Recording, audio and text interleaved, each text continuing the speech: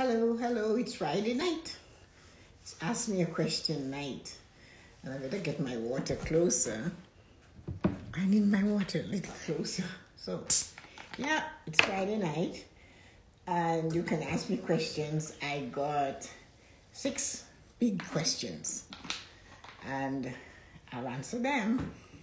Give you guys a little time to come in. You know, Instagram has that big opening thing. And hello. How are you? I was just waiting to see if you guys were going to come in and who was coming in. So Friday night, Ask Me a Question night. Did you have a question? So thanks for coming early. So let's give them a couple more seconds and then I will start. So here you are. So where are you coming from? You can answer in the comments. Chaotic. Oh, I saw you. That's right. I followed you, I think, today or yesterday. I think so. So that's wonderful. Thank you for dropping in. So it's Friday night, and I usually say, ask me a question night. So tonight I had 6 questions. Question of what love? What love? Oh yeah, thank you. What do you mean by question of what love? Explain it a little clearer. And I will answer that too. So I'm not going to shy away from anything. So let me have a question like that. Explain yourself. Question of what love? So you have to explain what it is you're saying because love is really big. What kind of question? Any question you want to ask. If you want to ask a question about love, then ask me about what it is because most people ask questions about life, studies, finance, what I did, how I do what I do, why I do what I do, what books I've read, what quotes I like, and stuff like that. So that's usually what people ask questions about, but you're free to ask me a question and I'll answer you. So it's really up to you. I have to take my glasses off so I am able to see that, but I won't. So let me get turn off this crazy light. Yeah. So then I can put my glasses on and the reflection wouldn't be so bad. Let's see if that will work. Hi guys, I have to get my lighting in order. So hold on.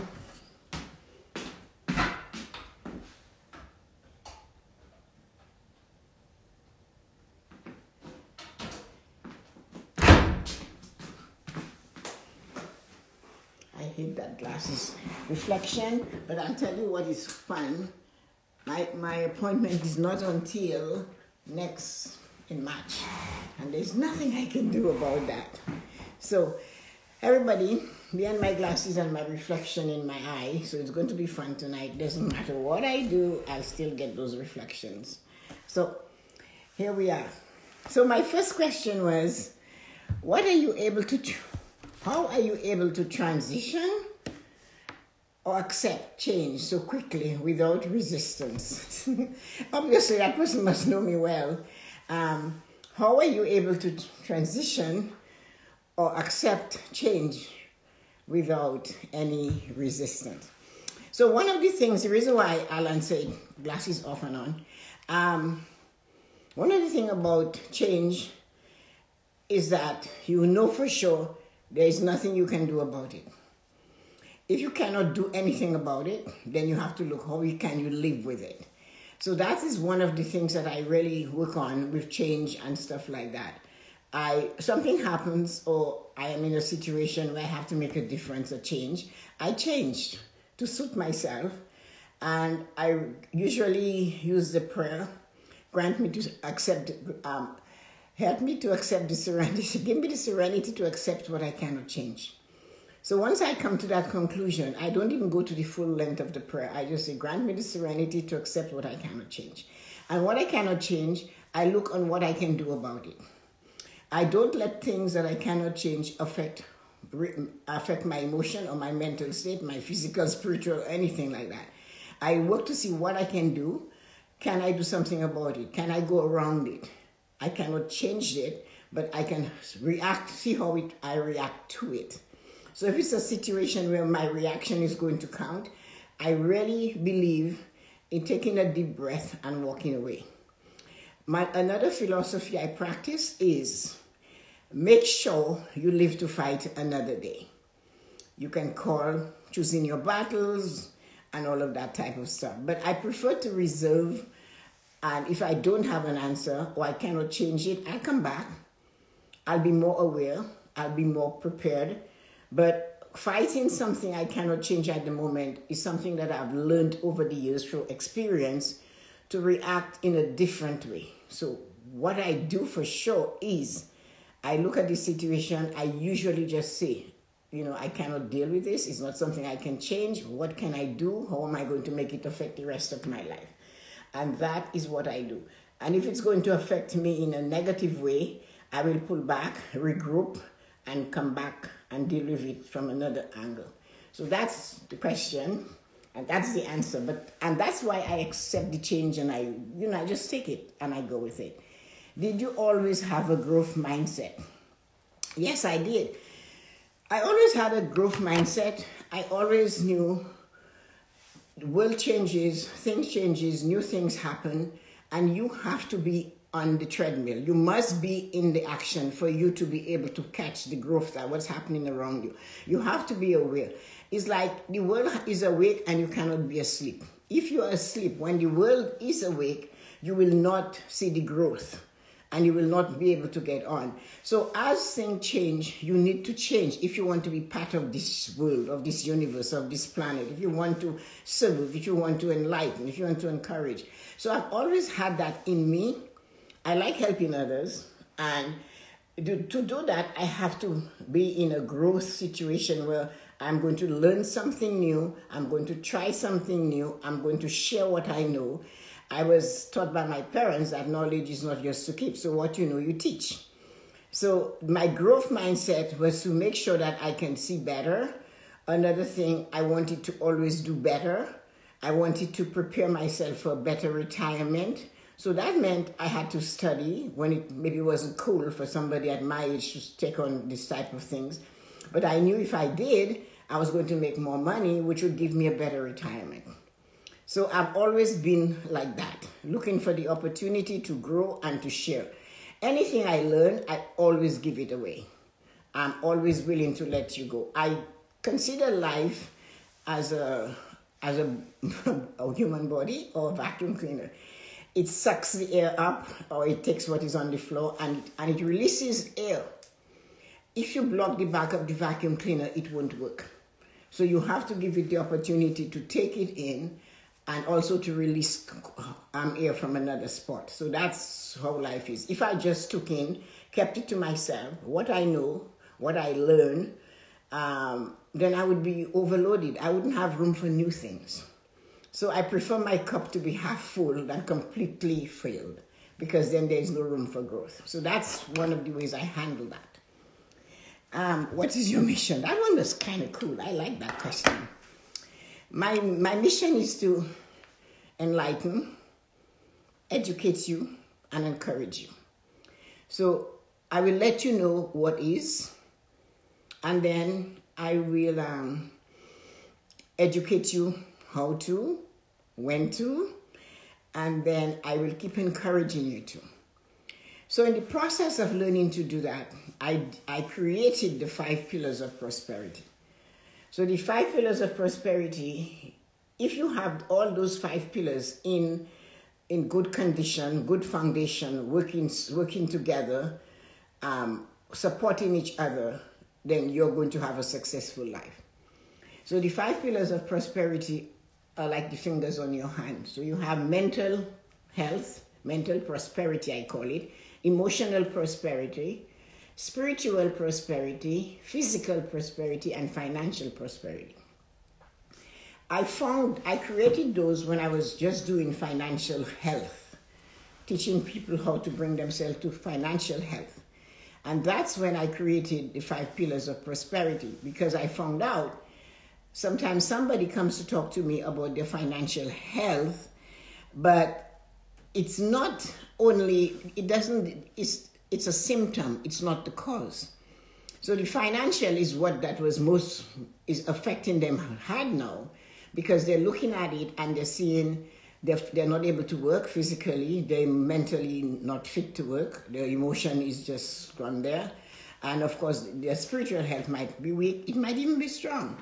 But if one of these pillars are loose, as you can tell, if you cut one of your fingers, the other 4 don't work. So that's how I came to the conclusion, and I created the 5 pillars of prosperity.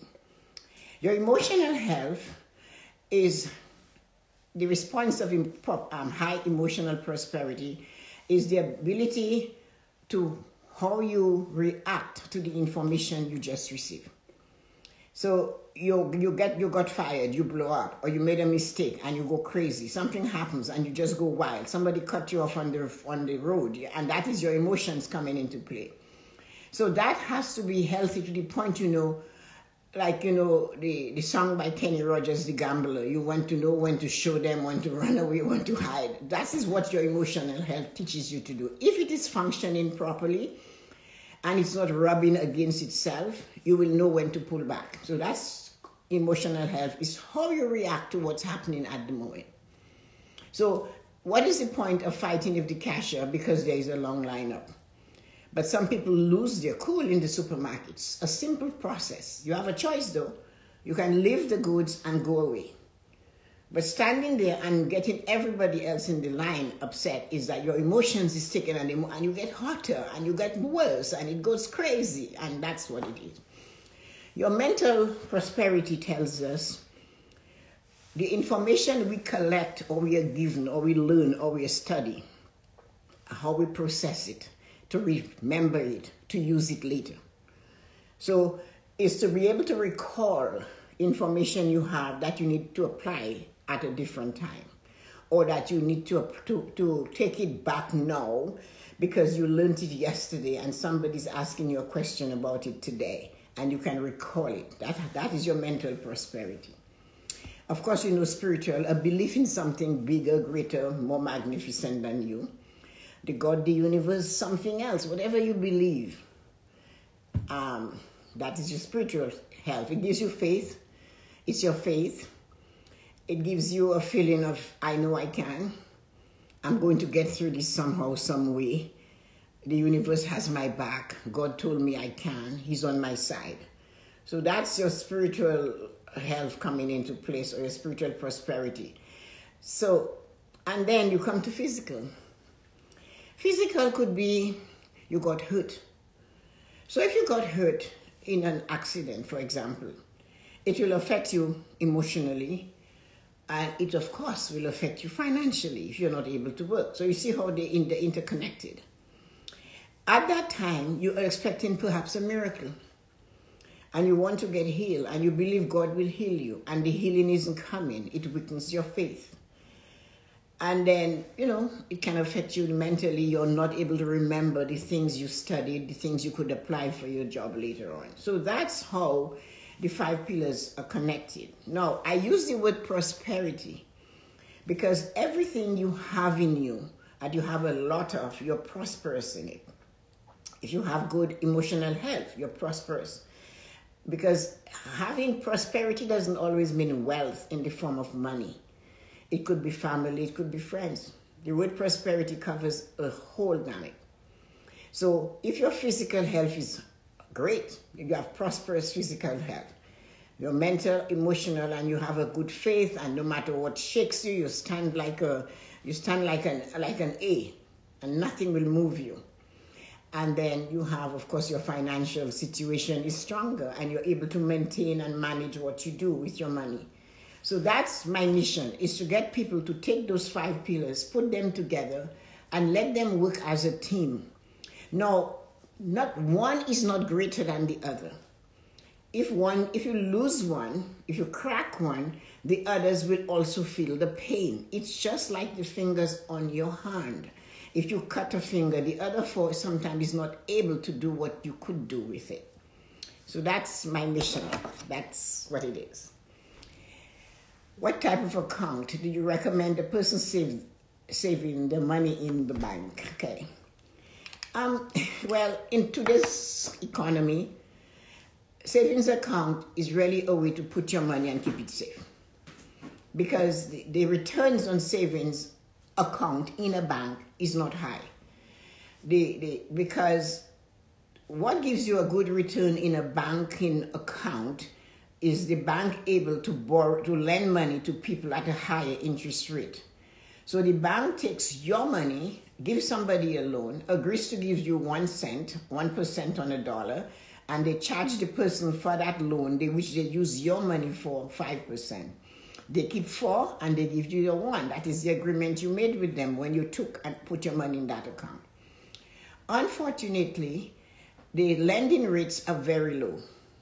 Unfortunately, for new home buyers and for people looking for loans for cars or whatever, that rate is low. So it's better for the consumer who's borrowing money to get credit at this time. The person who wants to invest in bank instruments, which I'm saying is like the bonds or the GICs and the term deposit, the interest rates are negligible. So because the borrowing rates are so low. So you have to have a savings of some kind. You must have a savings of some kind. It doesn't have to be thousands and thousands of dollars, but you must save in a bank account sometime. So therefore, it is necessary to have your money packed in an account in the bank, and that money you can use to do things for yourself. You save it properly, it's sitting there, it's not making any money, and you will perhaps be able to use some of it to go on a trip, buy a house, whatever it is. But you should always save money in a bank account.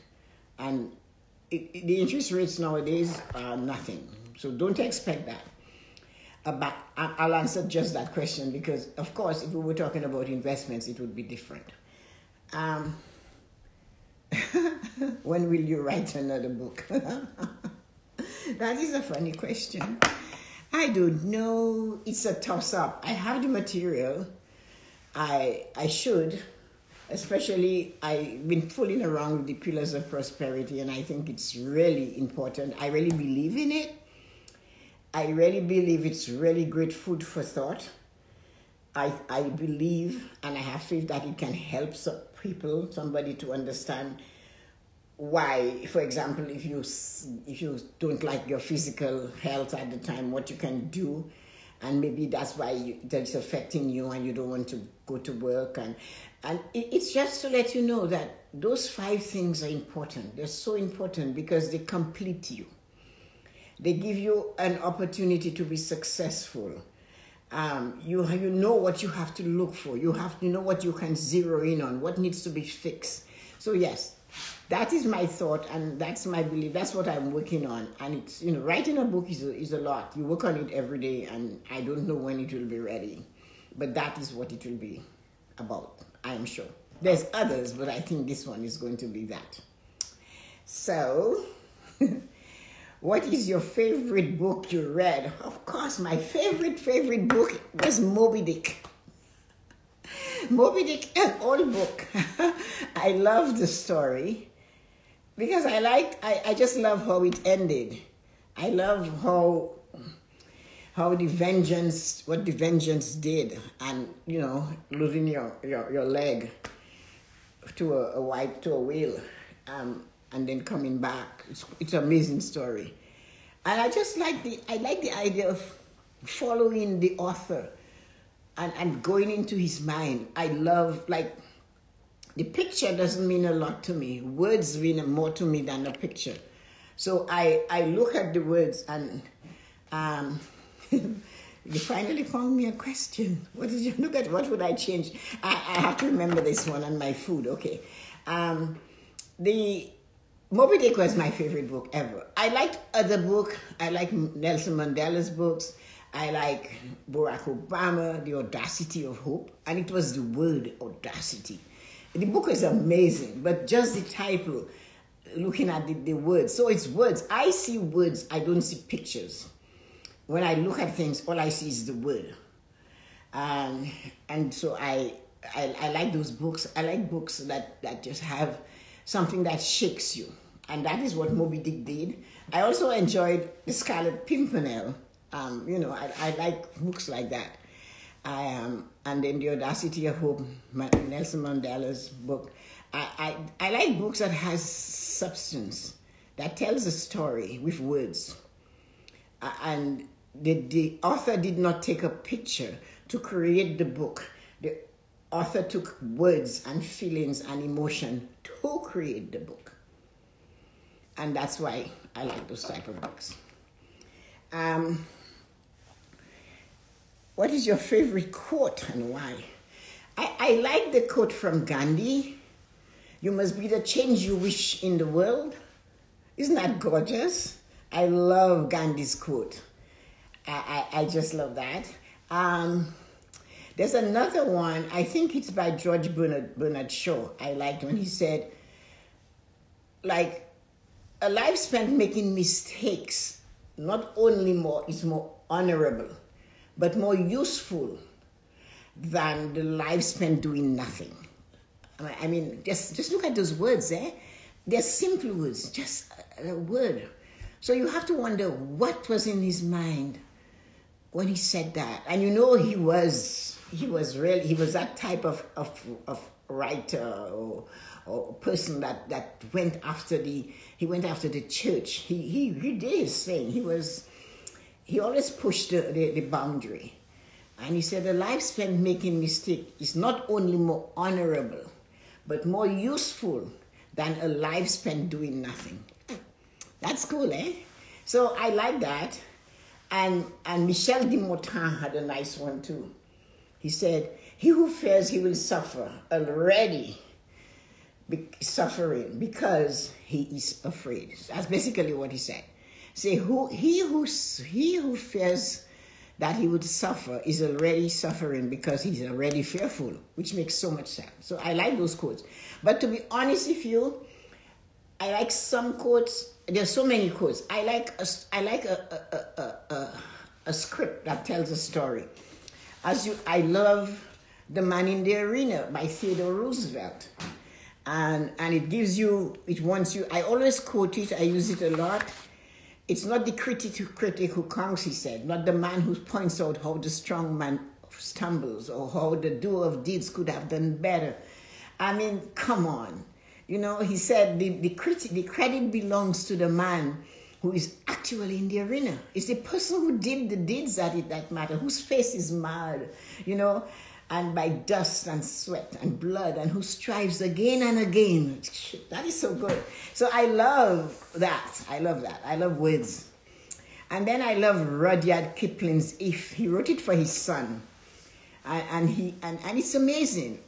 They're powerful. So I prefer these type of things to quotes, and I get passion from it, like emotion. I get that feeling of wow. You could put those words together. If you can keep your head, he said to his son, when all men are losing theirs and blaming it on you. If you can trust yourself when all men doubt you, but make allowance for them doubting you too. Come on. Can you imagine your father is giving you that type of warning? Growing up as a young girl, he made us read this, so we had to learn it. If you can wait, and he said, and not be tired by waiting, or being lied about, don't deal in lies, or being hated, don't give way to hating, and yet don't look too good, nor talk too wise. And he said, there's a third stanza where he said, if you can heap all of your winnings and risk it in one turn of pitch and toss, and lose and start again at the beginning, and never breathe a word about your loss. And if you can force your heart and sinew to serve you another turn long after they're gone, and so hold on when there is nothing in you that says hold on. And if you can talk with crowds and keep your virtue. So, you know, he gives that to you. And in the second, he says, if you can dream and not make dream your master. If you can think and not make thoughts your aim. And if you meet triumph and disaster and treat those two imposters just the same. Can you believe that? And the third thing I love is the Desiderata. I really love that. Again, the Desiderata is amazing. He said, walk among the, I forgot all of the words of it. But it's awesome. And it just gives you amazing feeling so that you can go there and get it. I should look it up because it's so good. So these are what I prefer a lot to quotes. I know a lot of quotes and I do use them, but I prefer them and I enjoy them. And so I like those things, and I will, let me find if I can find the Desiderata because it's so amazing.